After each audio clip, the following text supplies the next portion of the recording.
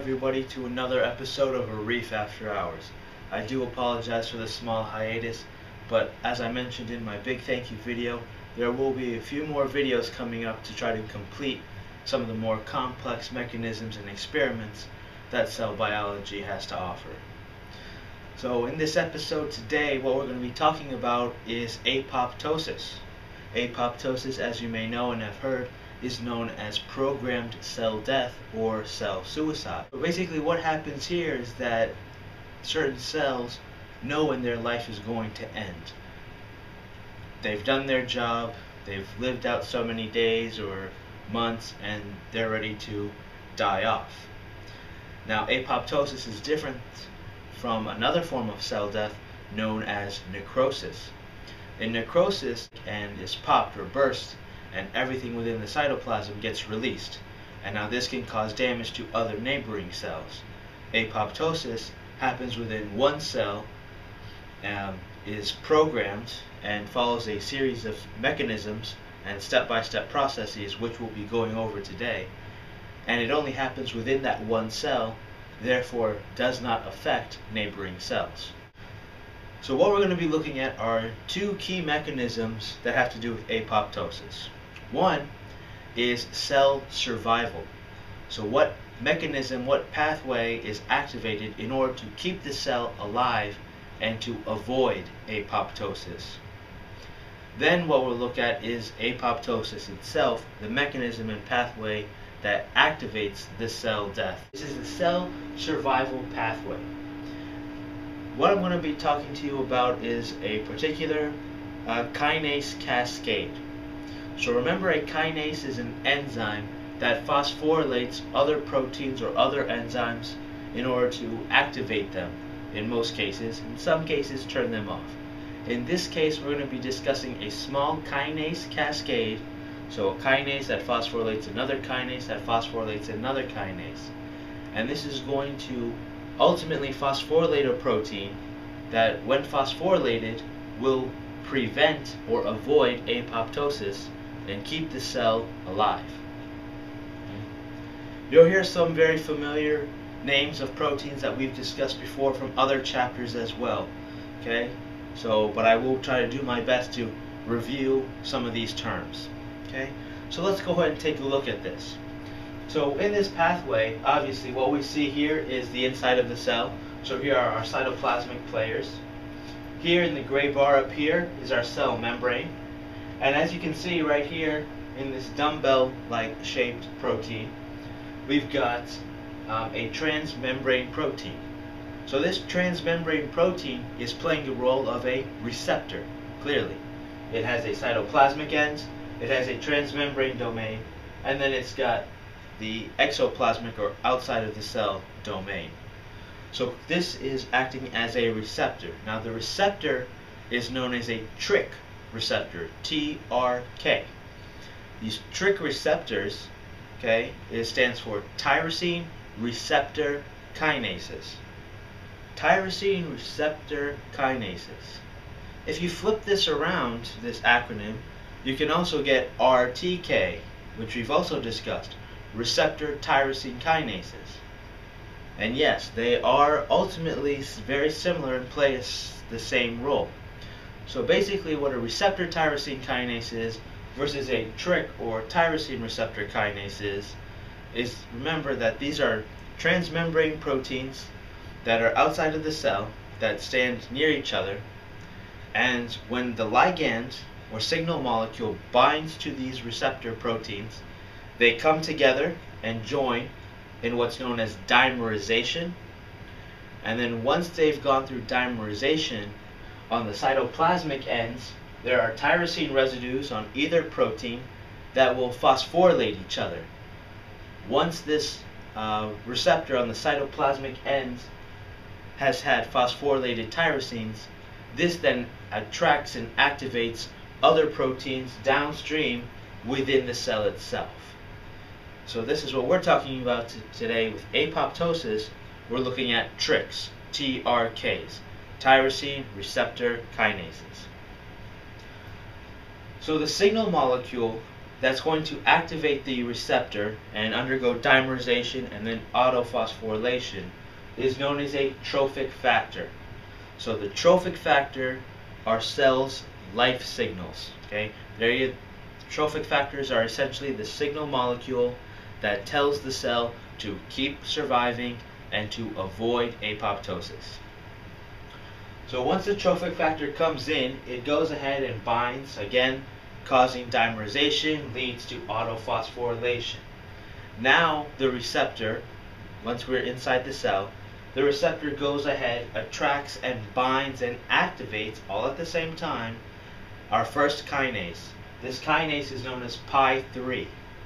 So now the pi3 kinase gets phosphorylated, turned on, and now pi3 goes on to phosphorylate and activate another kinase known as the AKT kinase.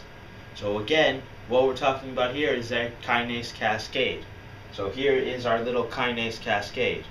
So again, the receptor gets phosphorylated, phosphorylates the pi3 kinase, which goes on and phosphorylates the AKT kinase. Now, here comes a very important sequence now. Once the AKT kinase has been phosphorylated and activated, its job is to phosphorylate a protein appropriately named BAD, B-A-D. Now, if the BAD protein gets phosphorylated, then it will not be able to do bad things. Because what we're going to see in just a minute is that this BAD protein, this little red ball here, this BAD protein, if left unphosphorylated, will go ahead and activate a bad thing, apoptosis. But remember, this pathway is to avoid apoptosis. So again, the AKT kinase phosphorylates the BAD protein, and now the BAD protein is going to get sequestered or held hostage by a protein complex known as the 14-3-3 protein complex. So the 14-3-3 protein complex binds and recognizes a phosphorylated BAD protein and sequesters it. Therefore, the BAD protein is not free and is not able to do bad things such as apoptosis. Now here we're looking at the apoptosis. So again, we want to kill the cell. The cell is going to die now at this point. So as you can see, the things that are not happening. There is no trophic factor or signal molecule binding to the receptor here, the TRIC. So therefore the TRIC is not activated. Therefore our kinase cascade, which consisted of the pi3 kinase and the AKT kinase, is inactive. So if our kinase cascade is turned off, then that means our BAD protein is unphosphorylated and free to roam around. So now we're going to follow the apoptosis pathway. So because our BAD protein is free, the BAD protein comes down here to the mitochondrial membrane. So remember, the mitochondria, the powerhouse of the cell, contains an outer membrane, an intermembrane space, and then another inner membrane before you reach the matrix. So here, the BAD protein binds to the outer mitochondrial membrane. And when it does that, the BAD protein is going to bind to a set of proteins known as the BCL complex. So when the BAD protein, unphosphorylated, binds to the BCL complex, two very important things are going to happen. One, a channel also found on the outer mitochondrial membrane known as the Bax channel, BAX. The Bax channel is going to open up. This is going to cause an influx of ions. Okay? So charged molecules, so various ions, are going to be going in and out through this Bax channel. The second thing that happens is that cytochrome C. So think back and look back, but cytochrome C is a component of the electron transport chain, which again happens in this mitochondria. Cytochrome C is going to diffuse out of the outer mitochondrial membrane and escape into the cytoplasm. Okay? So those are two key things that will trigger this apoptosis pathway. So the bad protein, unphosphorylated, binds to the BCL complex. First two things to happen, the Bax channel opens up, causing ions to flow in and out, and then the cytochrome C leaves the intermembrane space and comes out into the cytoplasm. Now what's going to happen is that this cytochrome C is going to hook up with a protein known as APAF1, APAF1. Now when the APAF1 and cytochrome C protein come together, they're going to generate and form a spiral-like protein complex known as the apoptosome. The apoptosome are going to go ahead and bind to our first enzyme here, known as pro-caspase 9. Now, caspases are certain type of protein, and in the inactive form, okay, caspases are known as pro-caspases.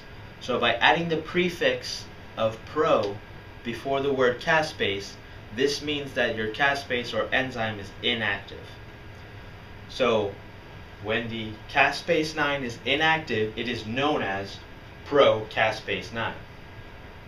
So when the apoptosome though has been formed and it binds to pro-caspase 9, it's going to stimulate pro-caspase 9 to undergo self-cleavage.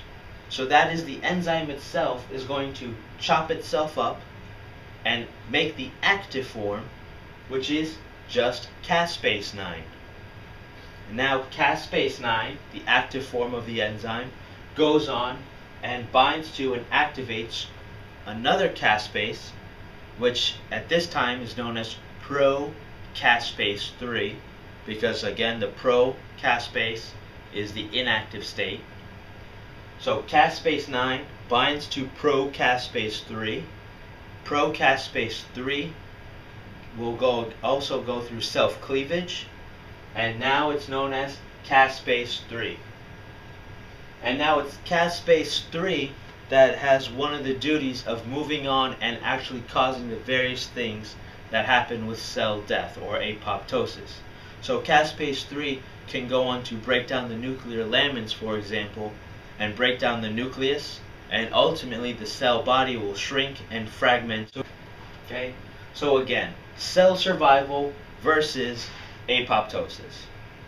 So in cell survival, you need a trophic factor which binds to your TRK receptor, your tyrosine receptor kinase. This then activates the kinase cascade. So Pi3 kinase activated goes on to activate and turn on the AKT kinase. That AKT kinase is responsible for phosphorylating the bad protein, and if the bad protein is phosphorylated, then it gets sequestered or held hostage by the protein complex 1433. So bad protein is basically held hostage, cannot do bad things, therefore apoptosis is avoided. But now the opposite happens with apoptosis. There is no trophic factor, therefore there is no kinase cascade activated. Bad is unphosphorylated, is free to roam around in the cell, goes down and binds to the BCL complex on the outer mitochondrial membrane. This causes two important things to happen. One, the Bax channel opens up, allowing ions to flow in and out. Cytochrome C escapes from the intermembrane space of the mitochondria out into the cytoplasm. The apoptosome forms, and this activates the caspase cascade.